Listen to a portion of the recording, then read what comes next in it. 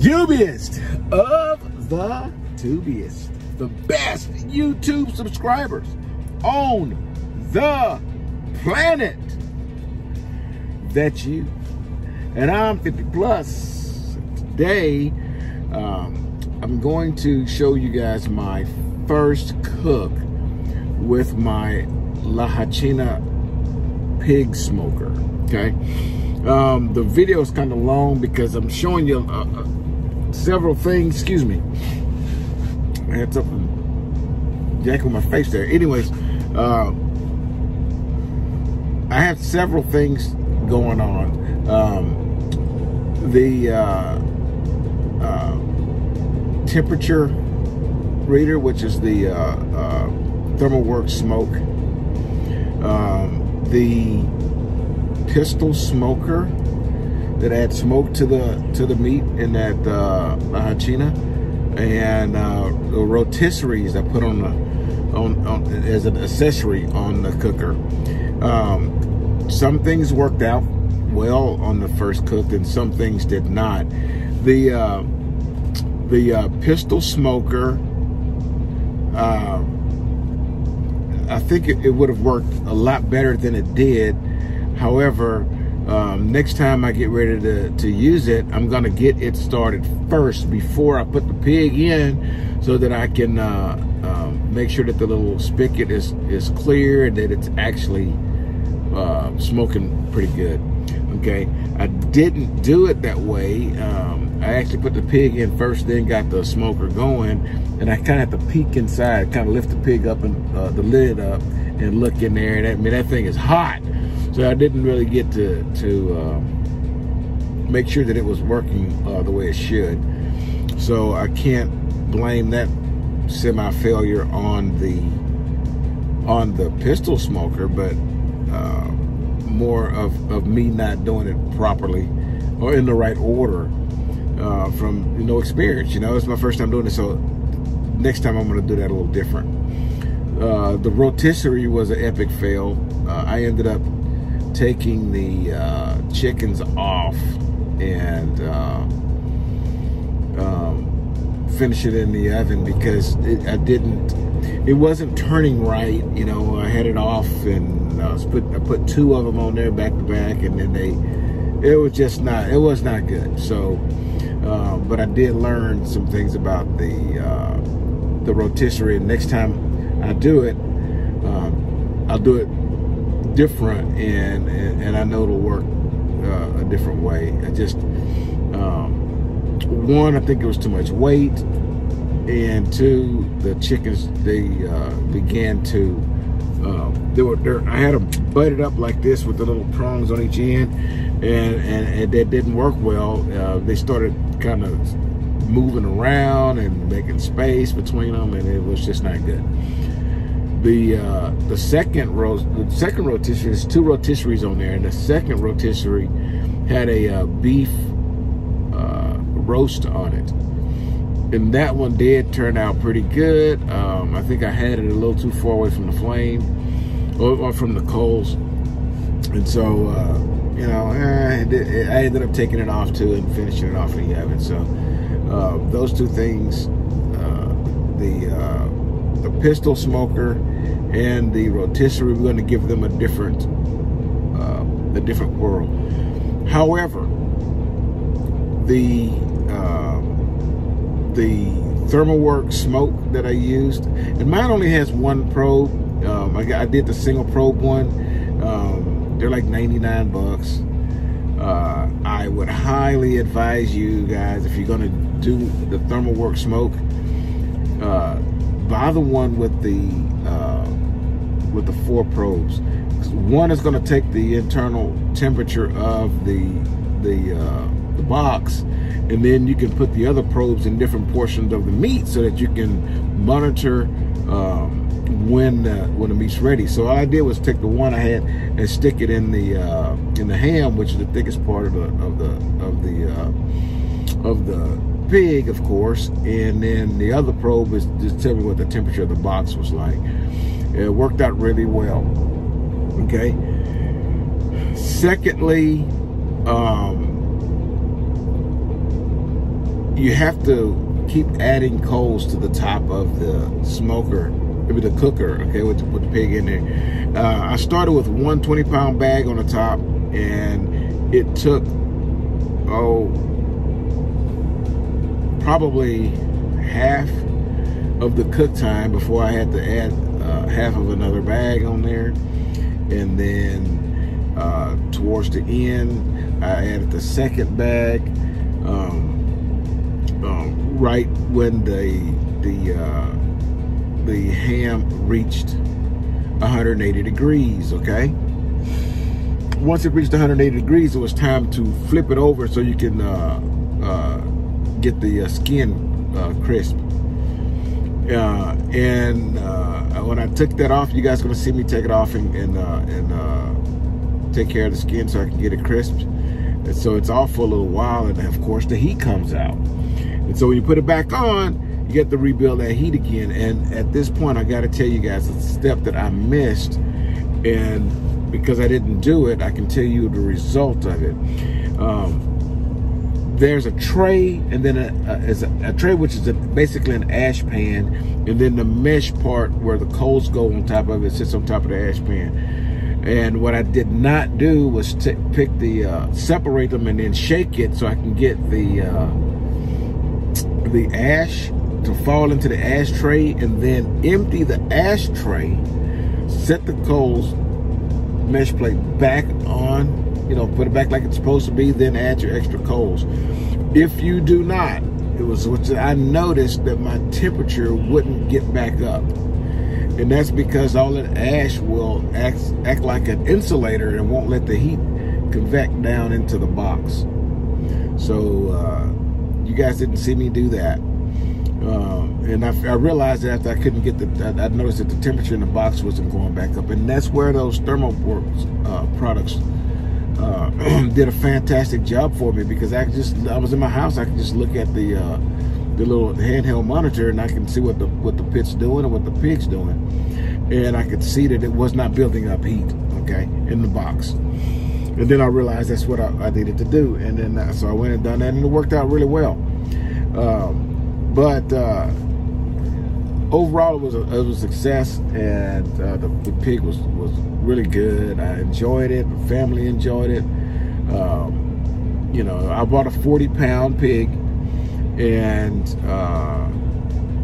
roughly 12 people ate off of it, and everybody took some home. So it worked out really good.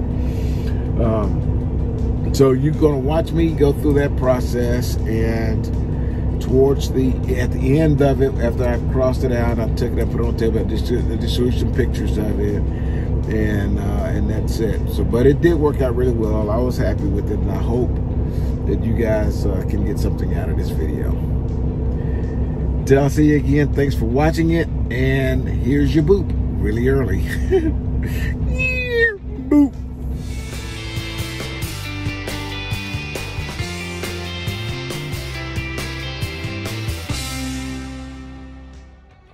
All right, everybody, this is my pig roaster, and I have a video of me putting this thing together, but today we're gonna use it for the first time, and you guys come along for the ride. All right, everybody, before we get going, we need to add a second rotisserie to my pig cooker. You guys did not see me put the one that's on there. You didn't see me put that one on there, so I'm gonna put this one on, and it's very, very, very simple. And all you need is some drills, of course, a drill bit. These are the spits that holds your meat on. You're gonna get just one set. That's an extra set that I bought so I can put 2 chickens on this thing at once, or 3, or whatever I want. So I just bought a second set of those, okay? You don't actually need to. You can butt the chickens together if you'd like, okay? However, I'm gonna do a little bit different. This is the actual rotisserie motor. They need some D batteries. Okay, so basically this is all you need. Oh, by the way, and a piece of hard candy there to give yourself a treat once you're done. So let's get going. Okay guys, this is the one I installed while you guys weren't watching. You're gonna watch me pretty much put the other one on. And this is so very simple. I mean, difficulty on this is like, you know, 1 to 10. It'll be like a -4 or something. I mean, really basic.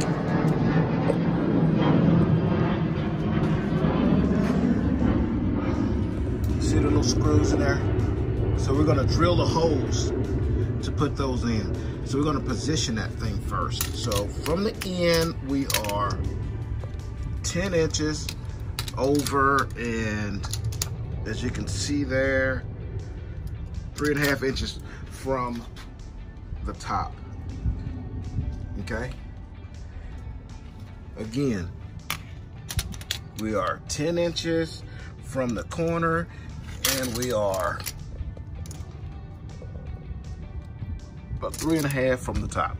So I'm gonna position that, and then I'm gonna drill the holes on that side, and I will install the holder.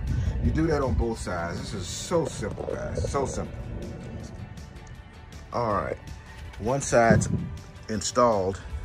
One thing that I do want to show you is I cheated a little bit, and see, I put my level on there. I just want to make sure that I'm on the same page with both sides and that I'm even. In the instruction manual, it'll tell you what size of holes to drill. And it also has a little template in there too, by the way. It has a template that helps you to do this without screwing it up. See those 2 holes right there? When you drill those holes, those are pilot holes for screws go in. This deal, see, it's outer sheet, and then the inner sheet, and then this thin piece of like plywood in the middle. You only want to drill through the outside and into that wood. You don't want to go through all the way through to the inside of the box, okay? Those are just pilot holes. They put the screws in there and get her done. 1 second. All right, now it's installed on both sides, one on each side, just like that one, okay? The next is the rod holders, okay? Look, the rod holders has this little stopper right there. That way you can adjust the height of this, how far you want it away from the top where the charcoals are gonna be, okay? And so that's gonna be adjustable, and they're gonna give you a little Allen wrench, okay? So here's my tip to you. On this side, on my little deal, I drilled a hole in there. So it'll hold my Allen wrench. That way the Allen wrench will always be with this box, okay? I'm gonna do the same thing there so that the one for the second spit will always be with the box. You don't have to worry about losing it or you know, having to go find it when you want to make the adjustments, okay? Just a tip. So the rest of this is gonna be real simple. Let me put the rest of it together for the other one. There's the second one right there, and I'll get right back with you. All right, super simple, guys. Super simple, just like the last one. You know, really easy. This side, of course, holds the box, the actual deal spigot, and it's got little slots right there. They just slip right over that, just like that. The little hole, peekaboo, right in there is for your spit to go through. I mean, this thing is so basic, so basic.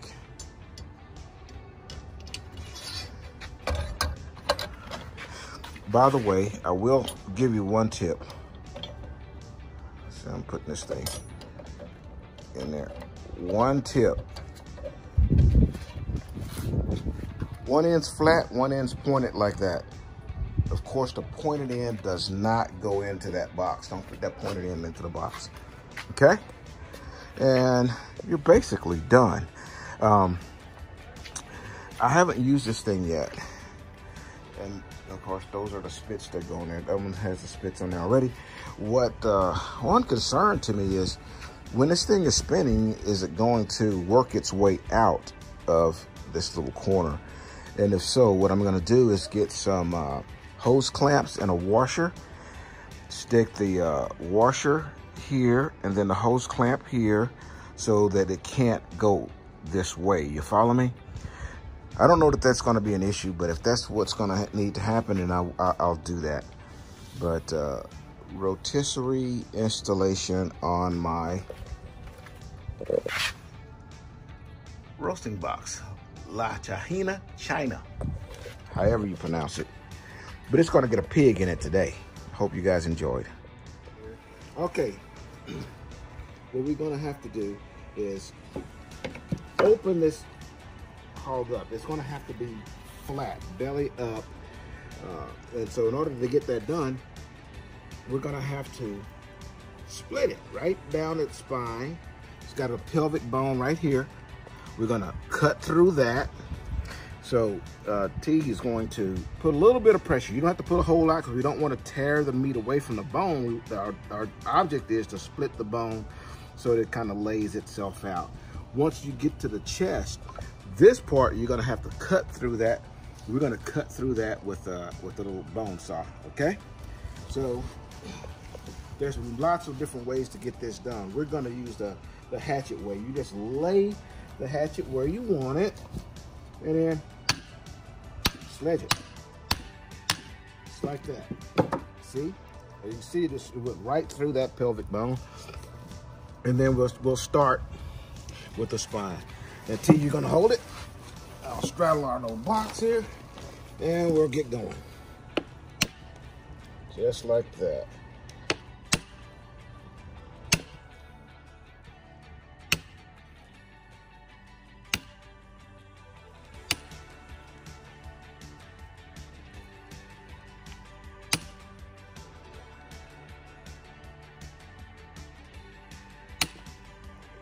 All right, so now we're gonna open up this chest cavity. Just take a little saw here.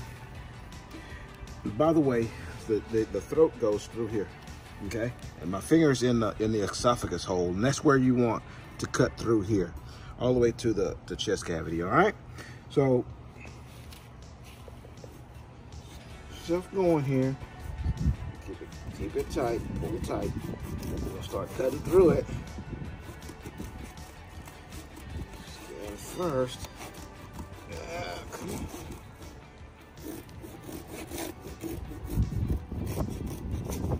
on. All right, so now I'm exposed, okay? We're exposed, so now we just cut right through it. See how easy that was? Super duper simple. And now we can get inside. Shoulder bones? Yeah, yep. See inside of there? As you can see, it's there, but what's holding it is where the rib cage is at the top, where it meets the spine. You're gonna have to cut on both sides so this thing will lay open. Then we'll finish our cut, okay? All right, so you can take it off. Okay, guys, this is, for some, this may look a little gross, okay? But these little deals like this, you want to clean this out. Basically, you want to clean this stuff up. Things like these, you want to get those out because some of those are glands, okay?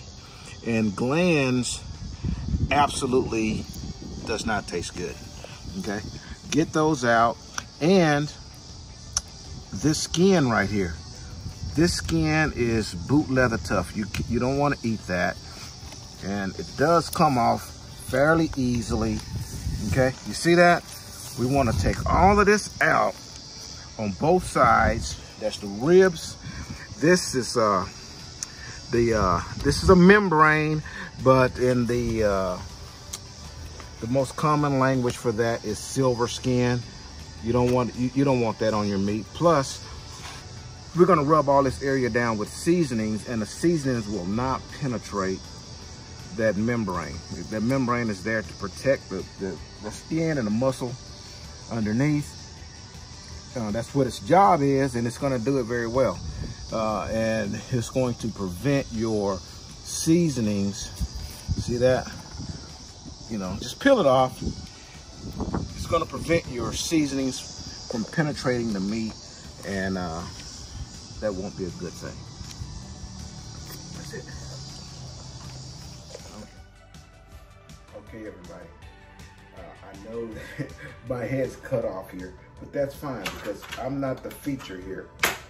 This is the feature. This is what you guys are logged on to see. So please ignore the fact that my head's gone. This is what this part, the next part is about, okay? I'm going to, as you can see, I'm gonna use this marinade, injection marinade. You use whatever marinade you like, okay? Whatever injectable marinade that you like, use it. Now, typically I wouldn't use this one. I have my own little recipe that I like to inject with, but this is for you guys if you're a first cook, and this you can purchase in just about any grocery store.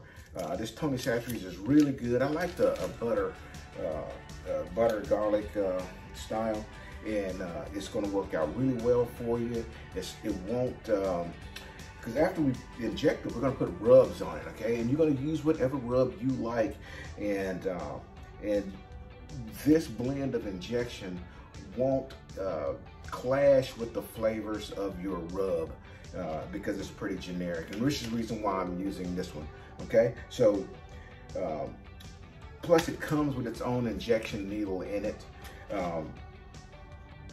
Very, very simple to use. Okay guys, we're ready now.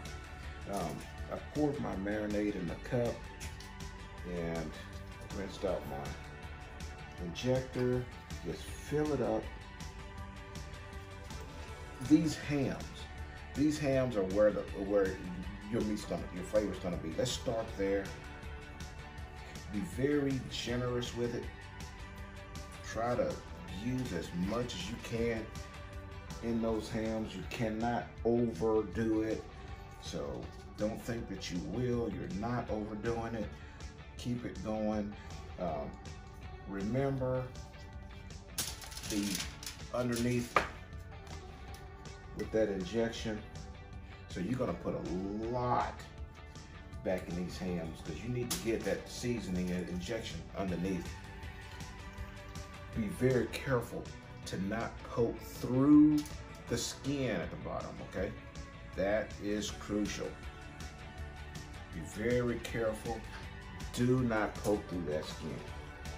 As you can see, there's a lot of marinade that I'm putting into these hams back there.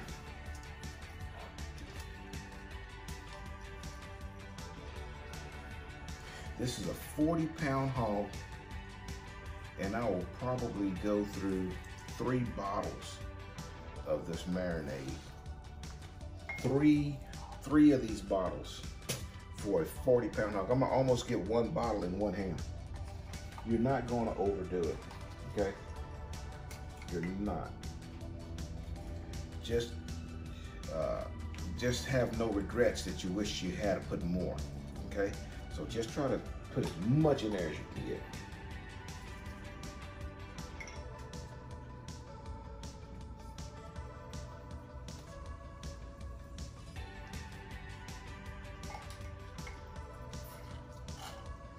All right, as you can see, I'm going all the way through this sucker.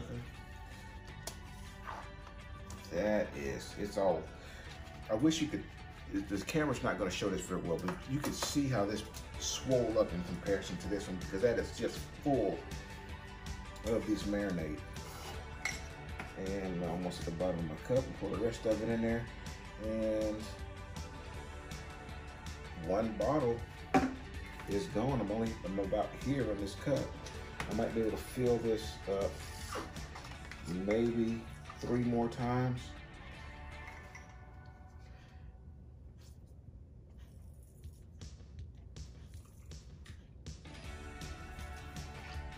There we go. I see it starting to ooze out in other sides of it, so that means it's getting full. Once it gets full, I'll stop Yeah, it's squirting me back now. Try to get one more here. See how it's starting to come out right there? Starting to come out.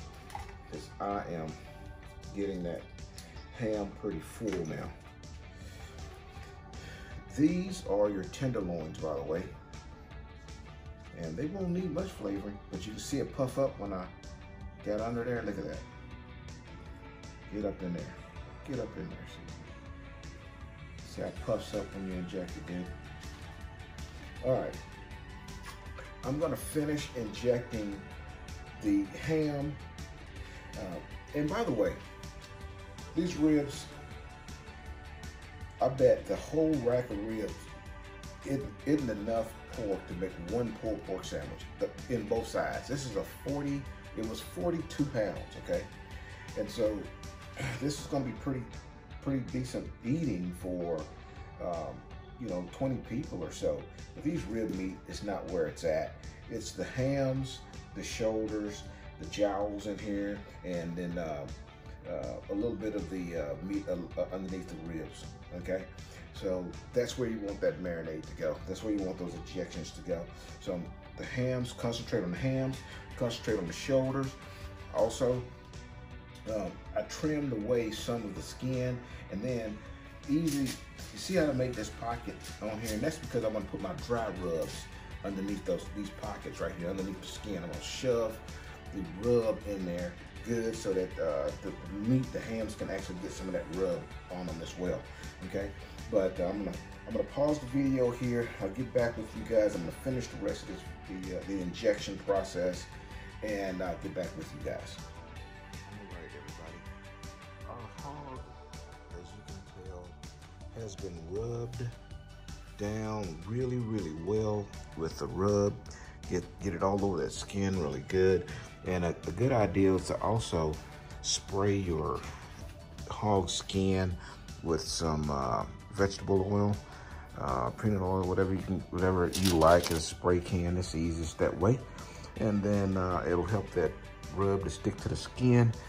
Be generous with your seasoning so that it'll have time to, there's enough seasoning for it to work its way into that meat as well while it's inside that roaster, going at it.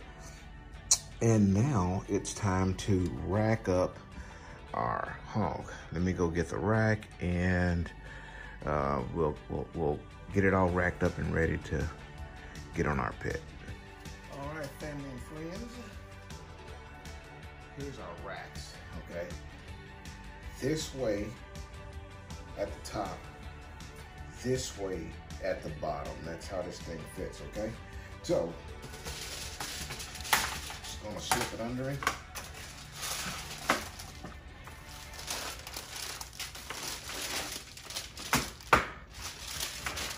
Come on, big boy.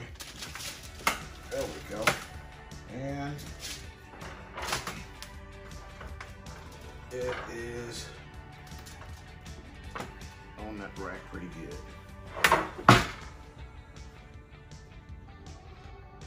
Gonna slide it this way. Perfect.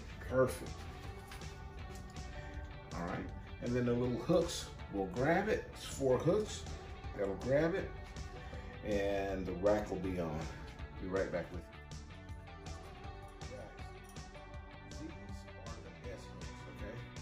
Those S hooks go in one rack and attaches to the other one just like that, okay? Do the same thing to the other side. Pretty easy. I say pretty easy, and then I set those hooks down to make this happen.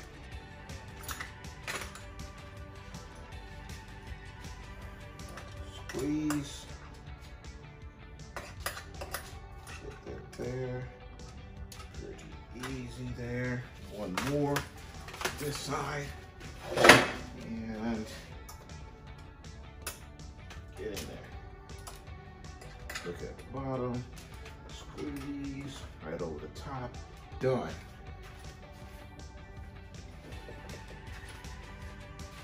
Done. I will say my cooker is a 100-pound hog cooker. This is a 40-pound hog, so I might be making it look really easy because the equipment that I'm working with is designed for a larger hog. So I'm just hoping that this will work out the same way for you guys. It's time now to get our pit ready. All right, everybody, it's time to get the fire going, okay? These are two Omaha Joes. They hold quite a bit of charcoal. I really was impressed with the size. I mean, I just purchased them, and of course they're brand new. It hadn't even been used yet. So we're gonna, I use these little starters. See, they're inside of there. And then, you know, get my little lighter. Get them going. That one's going.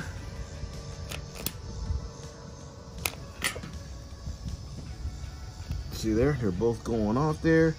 And I got another one I'm gonna put right here.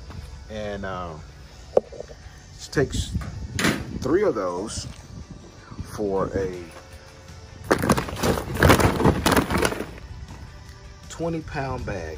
3 of them for a 20-pound bag to get this started. And we're gonna need all one full bag to get this pig started. Okay, so let's get this coal rolling, and I'll get back with you when it's time to spread the coals out. We also have our smoker on the side right there, and the head is here. And I think next time I'm gonna spin the hog and put the hams closest to our smoker. Okay, but we'll get to that in just a little bit. That is working out really well. They're getting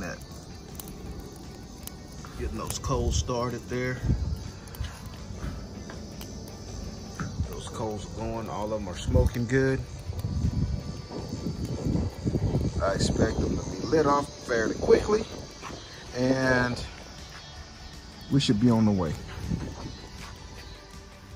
This is the ThermalWorks smoke, okay?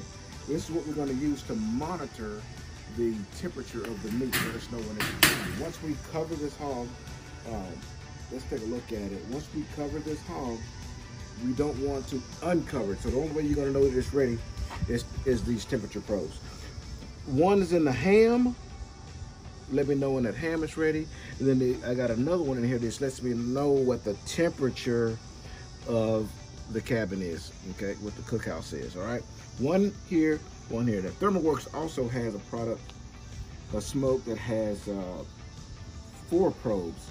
One here, and then you can put another one here, one in the shoulders. But mine only has the one, and I believe it should be just fine for this cook. Let's seal it up and go to the next step.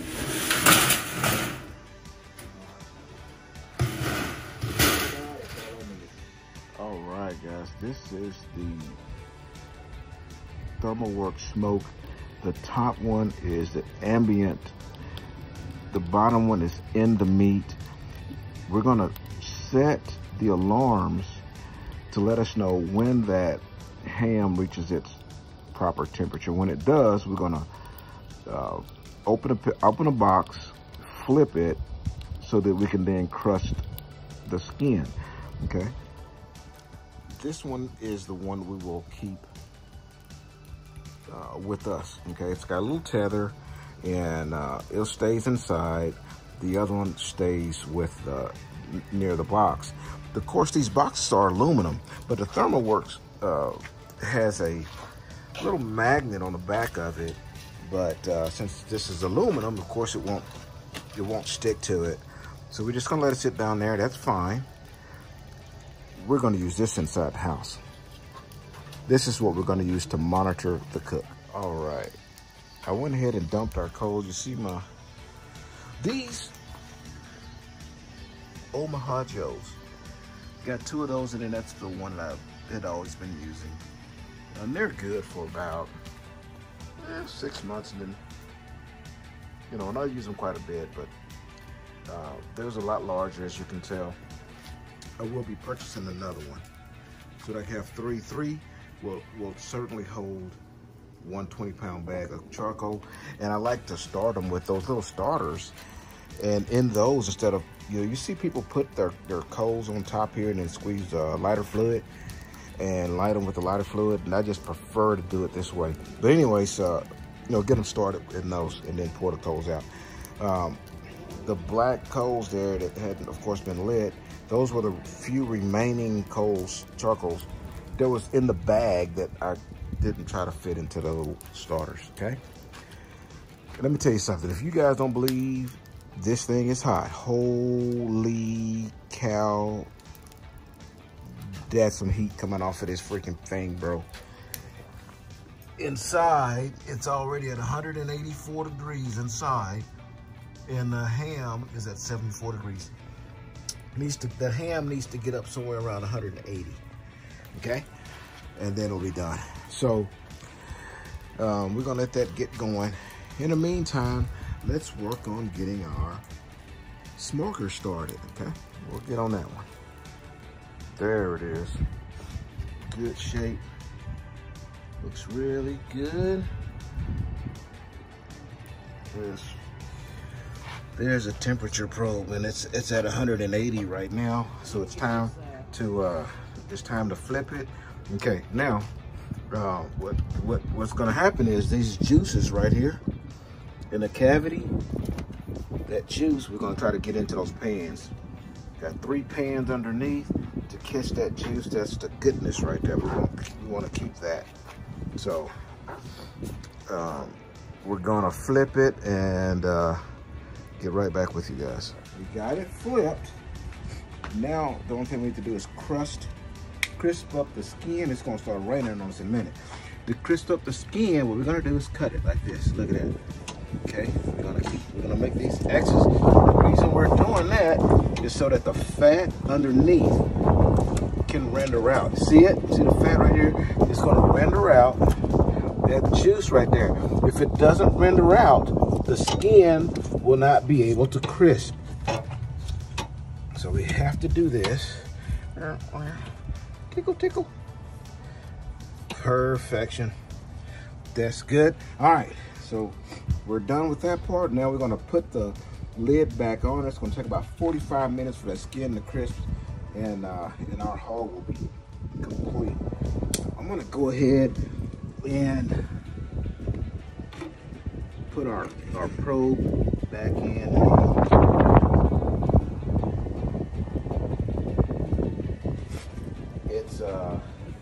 Well, it's gonna take it a minute to get back right again. All the heat's out of it now, so let's go ahead on and put our lid back on it, and we're done.